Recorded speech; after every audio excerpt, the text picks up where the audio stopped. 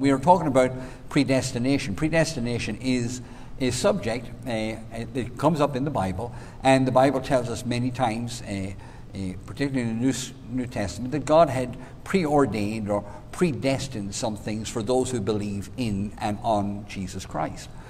It's wonderful what God has done. It's wonderful what God has prepared. But predestination sometimes gets caught up in other doctrines that really say the opposite. And the question being, as we started out, was, does God choose us or do we choose God? And, there are some who believe that, God chooses us and we really don't have a choice in it. That God predestined people to be saved and he predestined those to go to hell. And that God already planned that before the foundation of the earth. And so it's based on a thing called election. And whether you realize it or not, if you're called, you're called, and there's nothing you can do about it, and you can't avoid God's grace when it's revealed to you. But should you come to the understanding at some stage in your life that you want to be saved, if you're not the elect, you can't be, because you just haven't been predestined to it. Well, that's not what it means. That's not what predestination means. Predestination means that God, in his foreknowledge, looked into a time and saw that there would be people who would accept Jesus Christ as their Lord and Savior, as he provided salvation through Jesus. And for those who would accept Jesus, he put together a pre-organized program for us to enjoy, for us to be able, for us to be capable of fulfilling the role of the body of Christ or the church. And salvation is not predetermined. Salvation is a choice. Man has been given freedom right from the very get-go, from the book of Genesis. He told Adam, eat freely of any of the trees of the garden.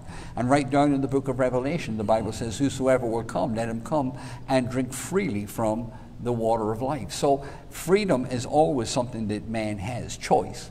And so God doesn't predetermine who's saved or predetermine who won't get saved. Does God know who will and who won't? Yes, he does. But does God predetermine their actions? No, he doesn't. However, God does predetermine in a package a provision for those who will make Jesus Lord of their life. And so we started to deal with that. And the big crux for that, it's called Calvinism, also Arminianism, but they teach that, you have no choice in the matter, that God chooses you or rejects you. And that's not true.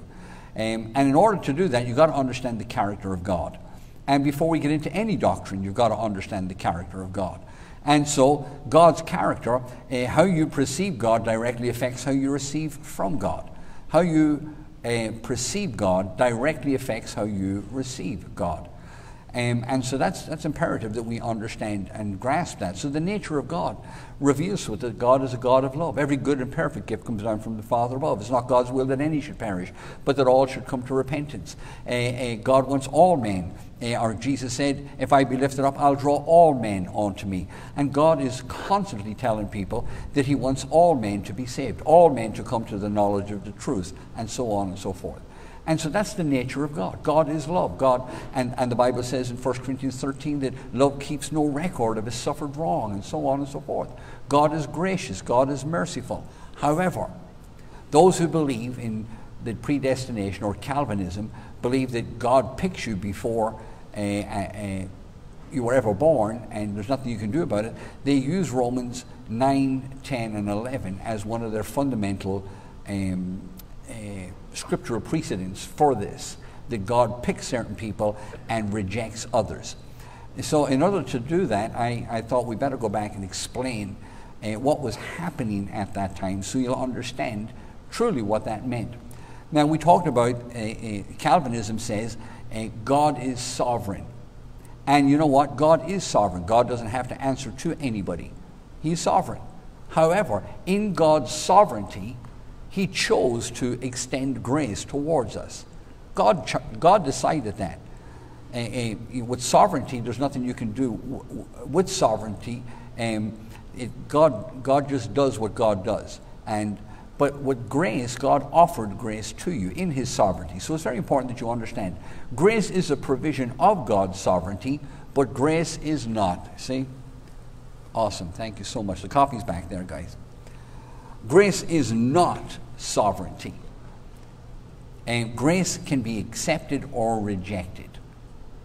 And so our salvation is by faith in the grace of God, the provision of God.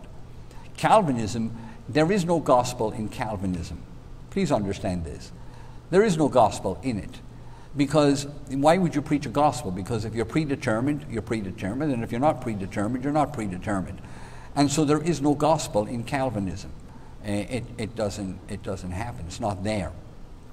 Also, Calvinism would believe that you need to be regenerated before you exercise faith or before you believe. And so regeneration in Calvinism comes before belief. They say that, you were so out of step with God that you have to be regenerated before you can even have the sense to believe. So you've got to be regenerated before belief. That's totally opposite to what the gospel teaches. The gospel teaches us that we got to believe, and in that believing we are regenerated. And so and so I talk to you. What God does in grace must be received by faith. And again, I'm trying to encapsulate everything here so that we all get in on it before we close it. So what God does in grace must be received by faith. So let me just give a summary of predestination as we close this thing out so that we won't forget it. Predestination really is based upon God knowing, foreknowing some things. You don't have to remember this. I just put it up here. We did this before. And basically, our salvation, which is forgiveness and adoption and all these different things, are offered to whosoever will. If you choose, and should you choose, you fall into a position that the scriptures call either the called or the elect or the chosen or the church. And that results in being conformed to the image of Christ. That's really what happens in salvation. And so it's all based on God knowing in advance and providing something for us. I use the illustration, many of us as men, when our wives were pregnant, we can actually sit while she's in her pregnancy and start to make plans for the child that is not yet born. And we start to put money in a college fund. Although they're not even 18, they're not even born yet, we start to make provision, we start to make plans, we start to put it away, we start to predetermine some things for them. And we put money in a savings account, and the child is born, and the child grows up and becomes 18 years of age, and this, provision has been predestined for them to go to college. And so when they come along at 18 and say, listen, Dad, I want the money to go to college, you say, hey, I've already made a plan for you for that. And so pick your college, and we've got it all sorted out. We've predetermined, pre-organized, pre-planned your education at this stage, and I'm glad you chose that, and there's the provision for you. But I also made the statement that should that 18-year-old come along and say, you know what, I believe you have money set aside, and I want to buy stuff, I want to do drugs, or I want to do whatever, and I know you have money set aside for me, the answer is no. I didn't predetermine, pre-plan, pre-organize that for that reason. I predetermined, pre-organized, predestined that resource for you to accomplish and achieve something. And that's really what predestination is. When we arrive at that place, should we choose Christ as our Lord and Savior, then we have access to a package. We have access to the provision of God, to an abundance that God has provided for us through His grace. He didn't have to do it. We didn't earn it. We didn't merit it. God provided it. So, we started to talk about Romans 8, 9, and 10.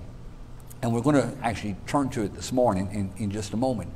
We started to talk to us because chapter 8, the end of chapter 8, Paul is talking in the book of Romans about nothing can separate us from the love of God. And at the end of chapter 8,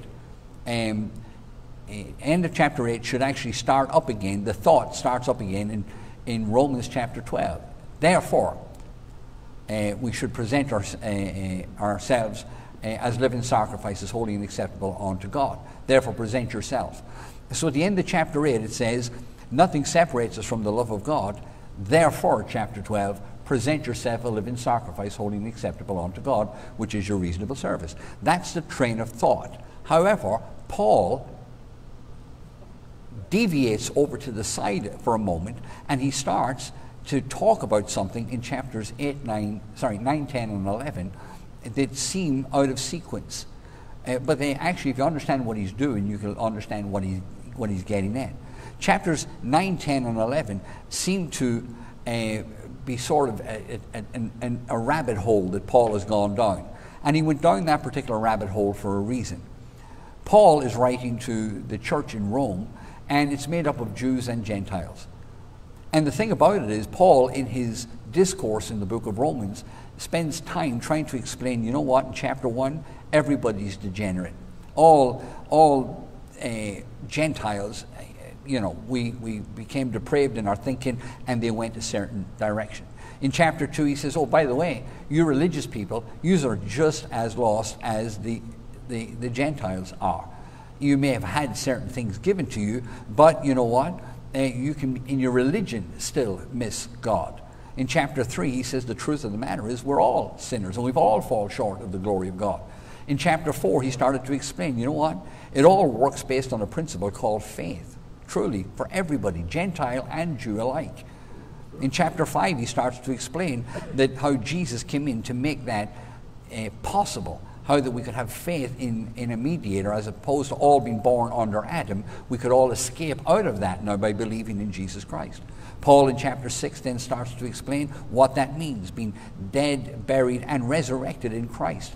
And we're no longer under sin, but now we can live a life of righteousness. In chapter 7, he talked about how that, he found difficulty changing over, transitioning into that new way of thinking. But in chapter 8, he comes to the conclusion, here's how you do it. You just walk in the Spirit. You just listen to your newborn spirit, and you start to live that way, win that battle in your mind, and you start to walk according to the purpose and plan that God has for your life. And you can mature in the things of God. And then he takes that actual thought up in chapter 12, where he says, therefore, present yourselves living sacrifices, holy and acceptable unto God. But at the end of chapter 8, Paul takes a side note. And that side note is for all the Jewish believers that are looking at this, because they're bent out of shape. They're annoyed, they're concerned, because, God always used to flow through the Jews, always used to do everything through the Jews. They were the favored nation. They were the favored people. And now God's doing something completely different. God now has made a body made up of Jew and Gentile. The Bible says in Ephesians chapter 2. And the Jews are bent out of shape. They're annoyed. They're worried. They're thinking, my goodness, why did God do that to us? And Paul in chapter 9, 10, and 11 explains why Israel as a nation are on the sideline and why God has raised up the church. And so that's what he talks about. Now, in order to explain those 3 chapters, I had to go back last week and deal with this. How in Leviticus, God told the children of Israel that if you don't buck up and if you don't stay in line, your nation will get away from God. And so we talked about if you won't hearken and if you will not listen to what I do, your nation will go into hardness of heart, and as a result of that, you'll separate yourself from me. And so we talked about that. We talked about how that in the book of Isaiah also, at a time when Israel were truly turning their heart away from God, God raised up Isaiah to go and speak to them, and basically said, hear indeed, but understand not. You see indeed, but you perceive not. Make the heart of this people fat, and make their ears heavy, and shut their eyes, lest they should see with their eyes, and hear with their ears, and understand with their heart, and convert and be healed.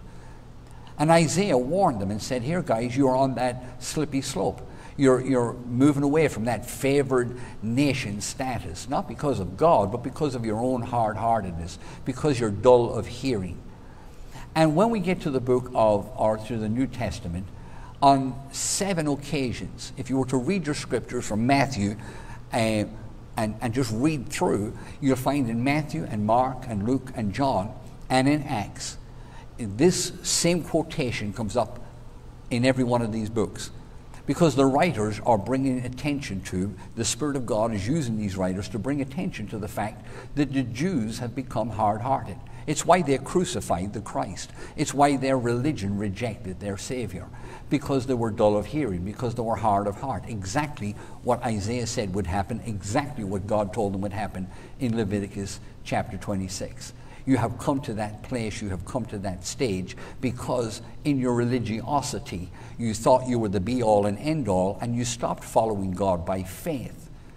And it's always going to be by faith. And as a result of your religion, you have been sidelined so that God could do something with people who would walk with him in faith. So it's mentioned in Matthew, it's mentioned in Mark, it's mentioned in Luke, it's mentioned in John, it's actually mentioned here in the book of Romans, it's mentioned in the book of 2 Corinthians, and it's mentioned in the book of 1 Thessalonians.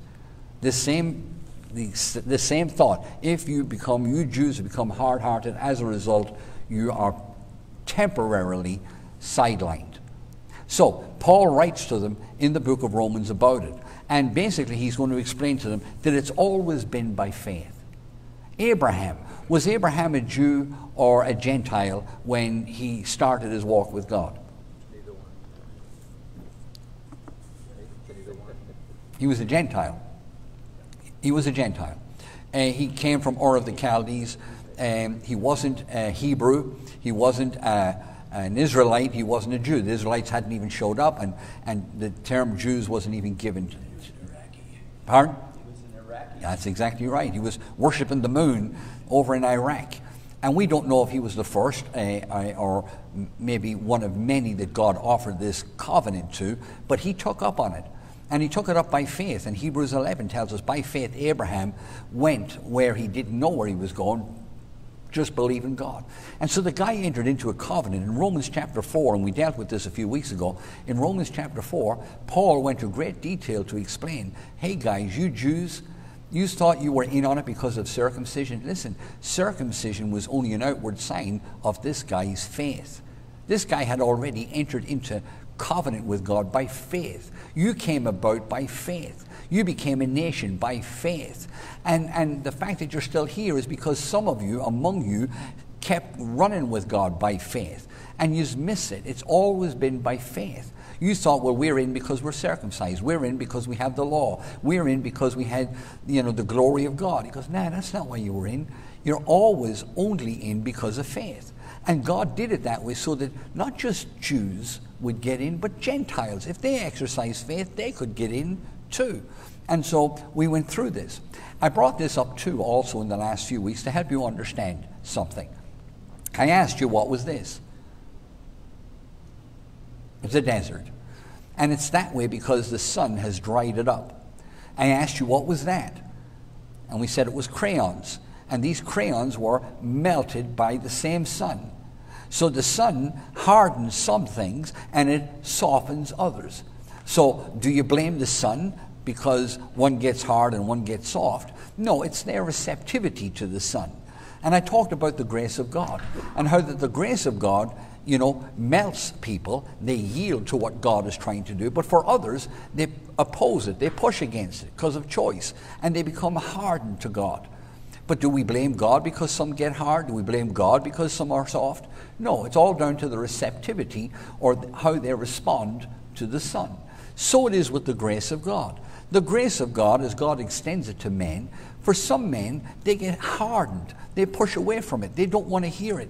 It exposes them for who they are or what they are, and they don't want it. And the more God approaches them, the harder they got to get to not be affected by it. Or the Bible says it this way in Romans chapter 1 and verse 18, they suppress the truth in unrighteousness. They push it down. It's like taking that cork in a tub of water, and in order to keep it at the bottom, you've got to keep it down by suppressing it. And so he says in Romans 1, people suppress the truth. They get hard to God. They have to keep it down because God's grace being extended toward them doesn't suit what they're choosing as a manner of life. And so some people become hard by the grace of God, and some people become soft. Do we blame God for the hardness? No. Do we blame God for the softness? No. That's the choice and the receptivity of the individual to the grace of God. And so that's what we started to talk about. The children of Israel have become hard as a nation. And as a result of that, they've been sidelined. In their being put to the sideline, God raised up the church. And so Paul is writing to the Jews here that are in Rome and saying, hey guys, you're all bent out of shape because God's doing a new thing with these Gentiles and Jews. But you know what? It's not God's fault. It's the hardness of the heart of Israel, and God sidelined them so he could do something new by raising up this new entity called the body of Christ. All still with me? All right, because I'm really summarizing it all up, trying to just pack it all into one. So, I talked about exegesis and eisegesis last week, and I said, look at guys, here's the way it goes. If you come to God with and study the Word, that's exegesis, and you find out what the Word is saying. But eisegesis is when you come to the Word and you already have a preconceived idea and you try to get the Word to fit it. That's what Calvinism does. It has this idea and then it comes to the Scriptures, trying to make the Scriptures suit what they're saying. But Romans 9, 10, and 11 does not say that God favors some and rejects others. That's not what it says, and we're going to read it now in a minute. Let me go to the book of Romans. Let's do that. All right. Let's turn to the book of Romans chapter 9 if you have a Bible with you. And we'll just address this. If you go to Romans chapter 8, and I'll just show you where the thought ends and where it takes up again. In Romans chapter 8, and it says in verse 39, it says, nor height, nor depth, nor any creature be able to separate you from the love of God which is in Christ Jesus our Lord. And then that thought takes up again, I beseech you therefore, to present your bodies as, by the mercy of God, present your body as living sacrifice, holy and acceptable unto God. That's the thought. But in chapter 9, 10, and 11, Paul goes down a little rabbit hole here, and the reason he goes down this rabbit hole is to address his Jewish audience that are wondering why this ended up the way it did, why God raised up the church. Is God finished with Israel? Is it all over? And he's saying, no, it's not all over. God still has a plan for Israel, but they have been sidelined for this purpose, and they will be used again. So in chapter 9, it starts off and it says, Paul, just in his rabbit trail, says, I say the truth in Christ, and I lie not, my conscience also bearing me witness in the Holy Spirit, that I have great heaviness and continual sorrow in my heart. For I could wish that myself were accursed from Christ, from my brethren and kinsmen according to the flesh. Who are his brethren and who are his kinsmen? The Jews. And Paul's basically saying, you know, God, guys, my heart's broken over what happened. And in fact, if I could change it, if I could step in and take your place, I'd have done it. But it's not the way it works. But he says, my heart's broke over what happened to you guys. And again, he's going to talk here to the Jews. This is not about believers and unbelievers. This is about the Jewish nation and why they are now being sidetracked, so to speak, or temporarily blinded. He goes on to say, in verse 4, who are Israel? That's what he's talking about. To whom pertaineth the adoption and the glory and the covenants and the giving of the law and the service of God and the promises, who are the fathers, and whom, as concerning the flesh, Christ came, who is over all, God blessed forever. Amen. And so he says, you know what? You Jews, you really were a privileged crowd. You really were a special people. There's no doubt about that. You had privileges that were given to you that nobody else had. You had adoption. You had privileges that other people didn't have. You were the favored nation. You were God's people. God chose you to be. And of course, you were very privileged to have that. Also, you had the glory. You had the Shekinah glory. You had the pillar of fire at night. You had the pillar of cloud at day. You had the presence of God with you. Absolutely, you were a privileged bunch of people. You also had the covenants. They had 4 covenants that were given to them. The Abrahamic covenant, the Palestinian covenant, they had the Davidic covenant, and they had the new covenant. There was a millennial thing. He said, you had promises made to you as a nation that nobody else had. You are definitely God's favored people. There's no doubt about that. He goes on to say, and the giving of the law. They had the law. God had given them 10 commandments. He'd given them standards to live by and to be governed by, and that if they would obey it, they would have access to favor and grace that other nations wouldn't have. So they had these privileges going for them. It says, and the service of God, which was the priesthood. These people could approach a living God. These people had access to the living God. These people had communion with the living God. And he says, guys, I love you guys. You really are a very, very privileged people. You've had all this: adoption, glory, covenants, law, the service of God, and you also had the promises. You had the promises of the Messiah. You had a promise of a kingdom.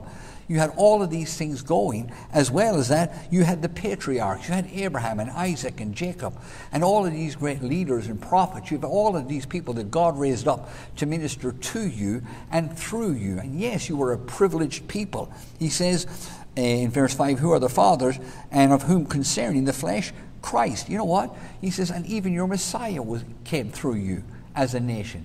I mean, talk about favored people. You guys had it all. But here's where you went wrong. You thought because you were so privileged to have all of this, that, you know, it was just a done deal. You just had to be born into it and grow up in it, and that was the way it worked. And he says, no, it has always been by faith. It is always, you are there because of faith. Your problem was you became so hard-hearted in all of your privilege that you went and you murdered or crucified your very own Savior. You didn't even see it. And so he goes on to talk about, in verse 6, let me go to verse 6. Not as through the word of God hath taken not effect, for they are not all Israel which are Israel. Let me explain. I'm not going to read the whole thing. Let me explain now what he's talking about. For the next several verses, he says, you know what? You are Israel, but not all Israel is Israel.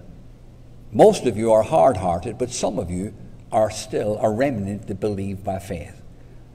And he starts to explain here in the next several verses how faith worked. It started with Abraham.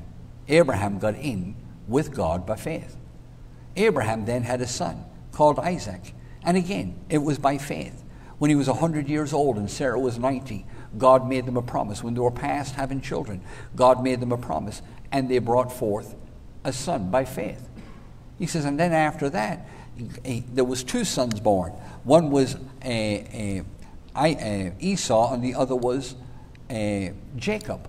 And the thing about it was, in order for God's plan in faith to move forward, God chose Jacob over Esau.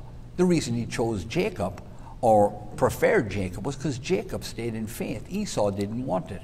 And God said, fine. It's not about birth. It's not about the privilege. It's about faith. That's why he chose Jacob. He chose Jacob because Jacob wanted it. He didn't reject Esau because Esau was a bad kid. He just rejected Esau because Esau didn't want it. And the other guy did. And God says, fine, we'll move by faith. And as God goes down this story, as he reads this story down, he says, you know what? Some people responded positively to what God was doing. Other people were hardened by it.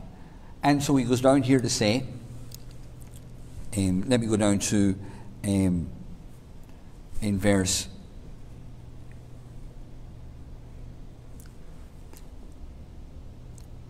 let me read verse 8. I'll read verse 7. Neither because they are the seed of Abraham are they all children, but in Isaac shall thy seed be called. He says, not all Israel is Israel. The real Israel are a people who are of faith, just like Abraham. And not all Abraham's children are really, so to speak, Abraham's children, because Abraham was the father of faith, and although Israel came forth, it was the faith line that God was dealing with all the time. He goes down then in chapter 9 and says, and this is the word of promise, at that time I will come, and Sarah will have a son. And again, it was by faith. And so he brought forth Isaac. And not only this, but with Rebekah also, he had conceived by one, even by our father Isaac. It says, for the children yet not being born, and having done any good or evil, that the purpose of God, according to election, might stand not from works, but by him that calleth. It was said unto her, the elder shall serve the younger. The reason God chose Jacob was because Jacob was in faith. Jacob wanted it, and Esau sold it for porridge. Do you remember that story? All with me? And then it just carries on talking about how that God his grace always was extended. It was always by faith in the grace of God. And even when he extended it to Pharaoh, Pharaoh actually got hardened. Like the desert I showed you there. You know, sometimes God extends grace and people just turn against it. Go back with me to the book of Exodus, if you would, for a minute. Exodus chapter 9. People say, well, God hardened Pharaoh's heart. God didn't harden his heart. God kept extending grace toward him. And the more grace God offered him, the harder the man got. And God said, well, fine, I'll use it. He didn't harden his heart. He just used his hard heart to reveal his grace. Look in chapter 9 and verse 16. Will someone read that for me? Sorry, verse 15. For by now I could have stretched out my hands and struck you and your people with a plague that would have wiped you off the earth. But I have raised you up for this very purpose, that I might show you my power, and that my name might be proclaimed in all the earth. He says, I've raised you up that I may show forth my power in all of the earth. Go back with me to chapter 8. And, sorry, go to chapter 7 and read verse 14, somebody, please. Exodus 7:14. Yes, please. Then the Lord said to Moses, Pharaoh's heart is unyielding. He refuses to let the people go. Okay, Pharaoh's heart is hardened. He refuses. Somebody read verse 20. Sorry, go to chapter 8 and read verse 15.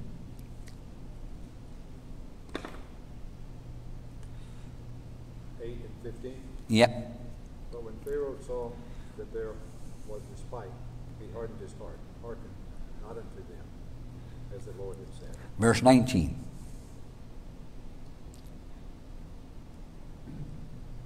Then the magicians said unto Pharaoh, This is the finger of God. Pharaoh's heart was hardened, and he hearkened not unto them, as the Lord had said. Verse 32. Pharaoh hardened his heart at this time also, neither would he let the people go. Chapter 9 and verse 7. And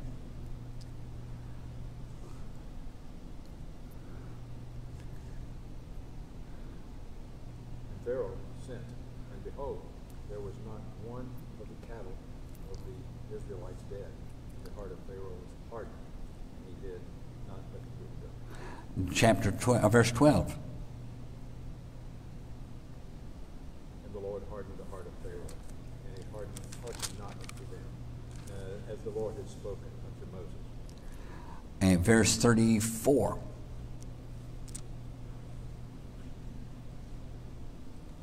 And when Pharaoh saw that the rain and the hail and the thunder was ceased, he sinned yet more, hardened his heart, he and his servants. Next verse. And the heart of Pharaoh was hardened, neither would he let the children of Israel go. Chapter 10 and verse 20.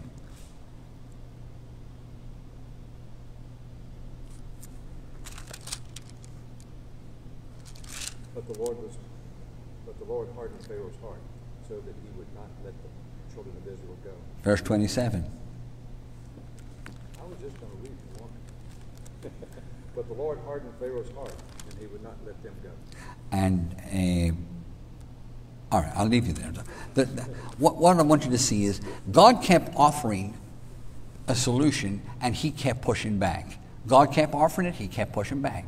So people say, well, God hardened his heart. No, he responded to God with it, and his heart kept getting harder and harder. God didn't make him hard. God didn't raise up or give Pharaoh birth so that Pharaoh would be a hard-hearted individual so that God could do what he did. He didn't give Pharaoh life so that Pharaoh would be a hard-hearted individual. However, every time God went to offer grace to him, he hardened his heart. And God said, I'll use you. Your attitude towards me, I'll just show you how gracious I can be. And so he kept offering, they kept refusing. He kept offering, they kept refusing. His heart kept getting harder, but it wasn't because God made his heart hard. It was Pharaoh's rejection of the grace that was being offered him by God. And this is what Paul's going to point out in chapter 9 10 and 11 of Romans. God offers grace to people, and they just they refuse it. And when they do so, their heart gets hardened. That's why the Bible is going to say again and again, when Paul is preaching the gospel, to the Jew first, and then to who?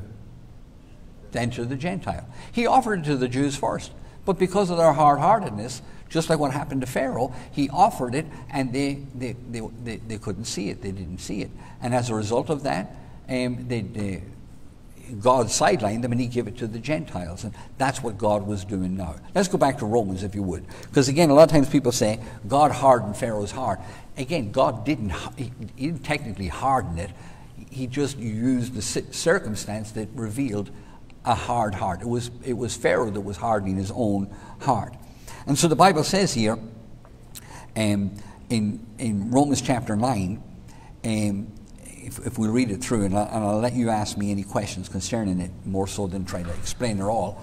In Romans chapter 9, Paul explains that Israel's problem was that they did not use faith. Look what it says here in verse 30. Somebody will read verse 30 and 31.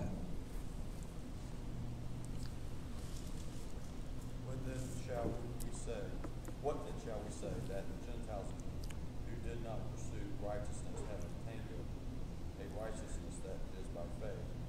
But the people of Israel who pursued the law as the way of righteousness had not obtained their goal. Next verse.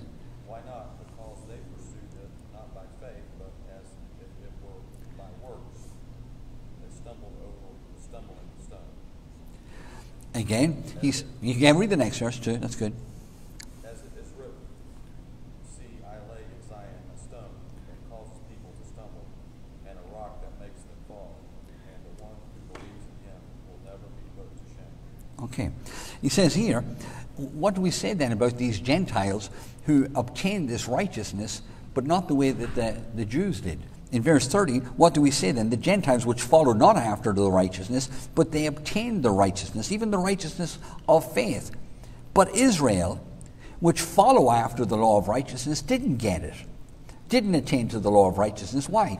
Because they sought it not by faith. They didn't walk with God by faith, and that was their problem. They were trying to live it through their privilege status, through circumcision, through their religion. And it was always by faith. That's why the Gentiles got in on it. They got in on it by faith. In chapter 10, verse 1, brethren, my heart's desire and prayer to God for Israel is that they might be saved. He says, I want the whole nation to come. For I bear them record that they have a zeal of God, but not according to knowledge. For they being ignorant of God's righteousness, this is what he's saying, they're ignorant of God's righteousness, and going about to establish their own righteousness, have not submitted themselves unto the righteousness of God, for Christ is the end of the law for righteousness to everyone that believes. He says, you know what, I bear them witness, they're a zealous people. They're a good people. They love God, but their problem is that they love their religion. They're leaning toward their works. They're leaning toward their privilege more so than walking with God by faith. And they're trying to obtain righteousness by works. And it's not by works, it's righteousness by faith. That's why the Gentiles got in. God offered it to the Gentiles and they took it. And the reason he did was because God always had a faith program. He always offered grace, and that grace is always responded to by faith. Some hardened their heart toward it, some accepted it. You hardened your heart, and God offered it to the Gentiles, and they took it. And he says that's why they're in, and that's why you as a nation are sidelined. And then he goes on to talk about these verses that we're always familiar with. We always use it in verse 6. But the righteousness which is of faith speaketh on this wise, say not in your heart, who shall ascend to heaven, that is to bring Christ down from above? Or who shall descend into the deep, that is to bring Christ up from the dead? But what does it say? The word is nigh you, even in your mouth and in your heart, the word of faith which we preach, that if you confess with your mouth the Lord Jesus, and shall believe in your heart that God raised him from the dead, thou shalt be saved. For with the heart man believeth unto righteousness, and with the mouth confession is made unto salvation. Many of you have heard that quote. You see, we quote it all the time, and Paul was using that to explain to the Jews, you know what, guys? you're sidelined and because of your hard-heartedness. That was the only reason. And he used all these different examples of Esau and Pharaoh and different ones that even though God was extending grace, they refused it. And he said, no, you went about trying to obtain righteousness by the law and you've missed it. It was always by faith. And so here's how it works. If you believe with your heart and confess with your mouth, if you exercise faith, you get saved. As a nation, you're on the sideline right now. As an individual, any one of you can come to Christ by putting your faith in Jesus Christ. But as a nation, that's the reason you are on the sideline. All chapter 10 deals with that. Look with me in chapter 11, please, if someone would go there and read verse 6. And if by grace, then it is no longer of works. Otherwise, grace is no longer grace. But if it's of works, it is no longer grace. Otherwise, work is no longer work. He basically says, you know what, guys? All of this is always by grace. It has always been by grace. You know why God left it by grace? You know why God put it out there as an offer? Because that offer can only be received by faith, and anybody can exercise faith. Abraham did it when he wasn't even a Jew. It's by faith. That's why Abraham got in. That's why the Gentiles can jump in now. You say, well, Abraham was our father. Yeah, but he was a Gentile when he got saved. He exercised faith. It's always been faith. It's been faith with Isaac. It's been faith with Jacob. It's been faith with Israel. It's been faith with the remnant that come out of Israel. It's always been faith. And you guys just have missed it, so you're sidelined for now. Look over with me in, go with me to verse, I wanted to find the because ofs. Look with me in verse 20. Will somebody read that? Well, because of unbelief, they were broken off, and thou standest by faith. Be not high-minded, but true. Okay, and he's talking to the people who are in. He says, you know what? Because of their unbelief, they were sidelined. Because of their unbelief, they were broken off for what God was doing, and that's the reason they are there. Verse 23. Somebody read that. Also, if they abide not still in unbelief, shall be grafted in, for God is able to graft them in. Will you read verse 25? For I would not, brethren, that ye should be ignorant of this mystery, lest ye should be wise in your own conceits, that blindness is in part is happened to Israel until the fullness of the Gentiles be come in. Okay. Let me just wind this down. I'll open it for questions because we've got some time. All he's saying in chapter 9, 10, and 11, and I haven't gone into detail. As you can see, there's a lot to explain. In chapters 9, 10, and 11, it's a parenthetical portion of Romans where Paul takes a sideline, having the gospel is for everybody, Jew and Gentile, but hey, you Jews, here's the reason you're sidelined. Here's the reason Israel are not front and center of what God is doing. Here's the reason the church are front and center. Your hard-heartedness. You've just got hard. You've just got out of faith. And it's always been by faith. And so you're on the sideline until the return of the Messiah. When he returns at the second advent, you'll all turn your hearts toward him as a nation. But until then, it's now down to this individual thing that God is doing, offering grace to whosoever will believe. It has always been by faith. It will always be by faith. And that's the reason the children of Israel are sidelined, because of their hard heart. Now, people in Calvinism grab these 3 chapters and they say, here you are, God chooses certain people not to be saved, certain people to be saved. Certain people, like he didn't choose Esau, but he chose Jacob. He didn't choose Moses or Pharaoh, but he chose Moses. And he raised up different people for. God didn't do that. God just, as he ran through history, offered grace. Some people hardened their heart, some people didn't.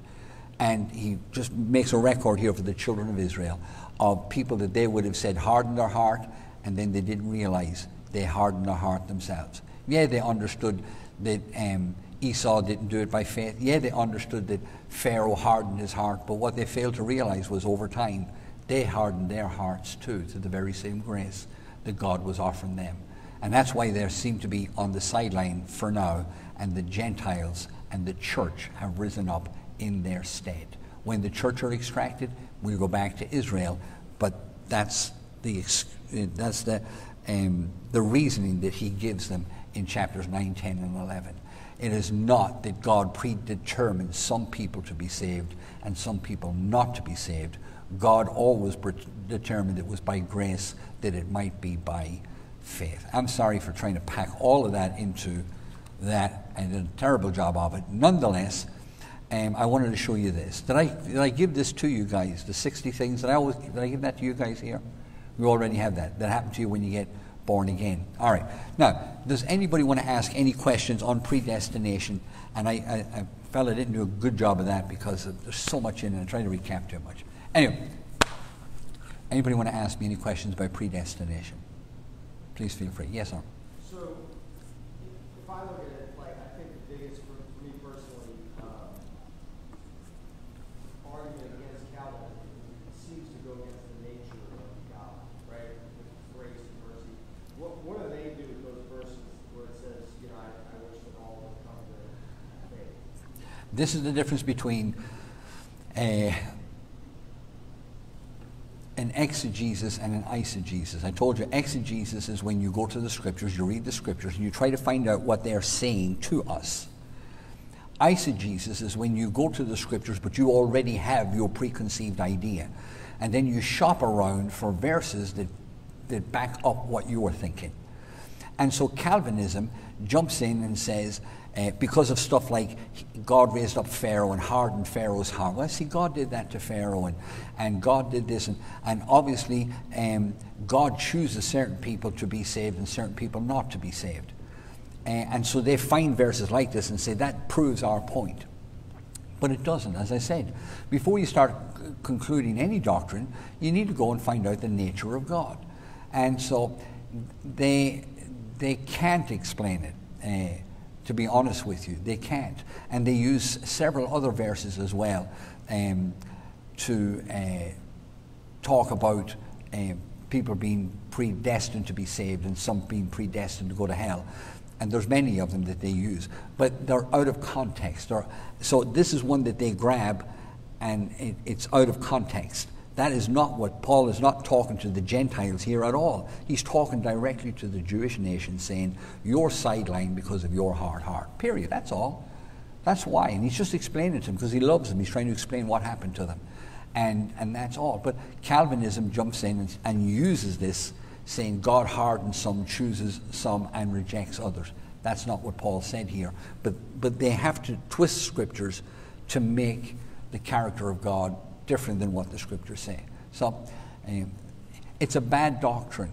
And the reason I addressed it, and the reason I got into it more was we had some people that had showed up and they pushed back on it right from the get-go. And I thought they were going to be here every week, so I thought I'd deal with it. But it didn't happen, so I got deeper into something that I didn't really want to get deep into, because it is a doctrine. And as much and all as I want to deal with some of these concepts, we're not a Bible school, and I didn't really want to delve into stuff. That's why I'm finding it very difficult to get through 9, 10, 11 without explaining the whole thing to you. I'm so sorry, I don't want to get out of it because it's doctrine. Anybody else got a question? No, I'm glad you did this because you really brought the emphasis out of Abraham's faith. I don't know if that's really brought out in Sunday school or Yeah. sermons and what have you. Does that make sense to you, 9, 10, and 11, by the way? That he moved in faith. It does make sense. If you read chapters 9, 10, and 11, it'll make perfect sense to you now when you realize what Paul is trying to say to the Jewish nation as to why they're on the sideline.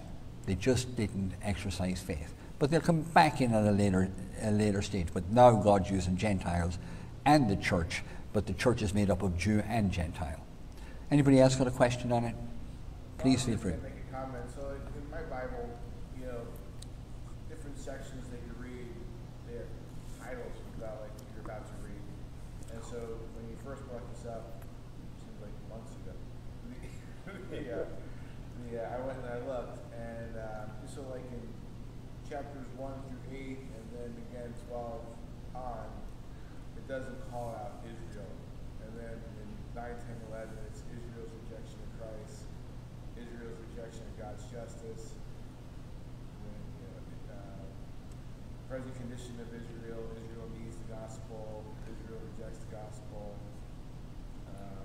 Israel rejection not total, Israel's rejection not final, and those are the sections, right? So it literally calls it out as being different. Never noticed that before. I've gone through Romans multiple times, chapter by chapter, but it literally does call it out as a separate.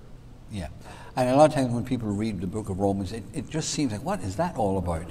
You know, everything's going great, it's explained, it makes sense. And then all of a sudden he goes into 9, 10, and 11, and it looks like, what exactly is he saying there? Well, it's just a side note. It's a rabbit hole that he's just gone down to help people understand. Yes, Doug? I'm just curious because I honestly have never run into predestination. Person Uh-huh. that they're deep belief. That to me smacks of, I don't have to do anything because everything's okay. And is that how, what's their basis and what do they believe in? As far as except the fact that it's all written down and it's going to happen, and so we'll just wait and see what happens. That's exactly what happens to Calvinists. And there's a lot of churches in this area who believe that. Is that right? Yes, sir. And there's a lot of churches. Somebody here that was quoting, I forget his name. Yeah, I don't want to mention his name because I'm Yeah, ugly. but one of the things I noticed is when people have an idea that's contrary to what we're discussing, they don't come back. They kick off. We had that with some Jehovah's Witnesses that sat down with us for people go to Revelation. Revelation, yeah. And then when we transitioned to John, they Yeah, and it's a bad doctrine. It just is, and it causes people to sit back on their laurels of thinking, I'm elect. In fact, the elect don't even know they're elect. That's the truth. They still they're not even sure. They're not absolutely sure. They say if you are elect, you can be sure, but they're not sure they're elect. It's Well, a bad. I think it's worse than that. I think it runs people off who aren't believers because they think of the exclusivity. That, Yeah. well, you were chosen, I guess I wasn't. So Exactly. Or, as I say it this way, the Calvinists convert believers. Christians convert the lost. Calvinists don't go after the lost. They actually try to convert other believers to their way of thinking. So that's really what they do. They spend most of their time among groups like this trying to explain predestination. That's what they've tried to do. So they spend most of their time trying to convert Christians to their way of thinking. But Christians spend their time trying to convert the lost. How does faith and grace fit into Calvinism? It doesn't. No, it doesn't. As I say, there is no gospel in Calvinism, in that the gospel is you've got to put faith in what God has offered us in grace through Jesus Christ. Kind of ironic that the Jews were hardened and we got them right here down the street. Yeah. They're hardened. Yeah, as a nation, they're hardened. As individuals, any individual can come to Christ. But as a nation, they're sidelined. But any Jew can make Jesus Lord of their life. I'm talking about predestination. Oh, yeah. Yeah. Sounds like they're hardened just like the Jews were. Yeah, they are. It's just a bad doctrine. And as I said, the reason I delved into it for 11 weeks was I thought we were going to have some more pushback here, and I just thought I'd at least start to address it. Now I wanted to get out of it, so I just sort of packed it all into this morning to say, look, here's 9, 10, 11, that's the way it works. I need to get out of this because it's taken up too much time and there's not enough people here that are pushing back that need to fully understand it. Just, here's how it works, here's what happened. When you read it, you'll see it. Yes, sir? Charles Finney, in his meetings, had what was known as the anxious bench, for people that were anxious about their salvation. And he invited someone to come and sit on the anxious bench, and the man said, it doesn't matter, I'm not elect. And Finney said, really? Have you ever checked it out? And the man, Fanny talked to him a little while. He came up and said, he got saved. And Fanny says to him, gee, I guess you were elect after all. Yeah. You see, this is the way it goes. It's just not a good doctrine. I want you to know that it's always by faith. Everything we do with God, and the grace of God, is always received by faith. And that's the way it works. And so predestination is God. It's not this stuff of, you're saved and you're chosen to be saved. It's God has a plan. I don't know if any of you ever got that list. Did all of you get that list? I think you gave that out on Saturday. I give it out on a Saturday, but I didn't give it to the men's group. When people say predestined to what? Here are 60 things that happen to you instantaneously and or progressively from that moment on that happen to you when you give your life to Christ. All right?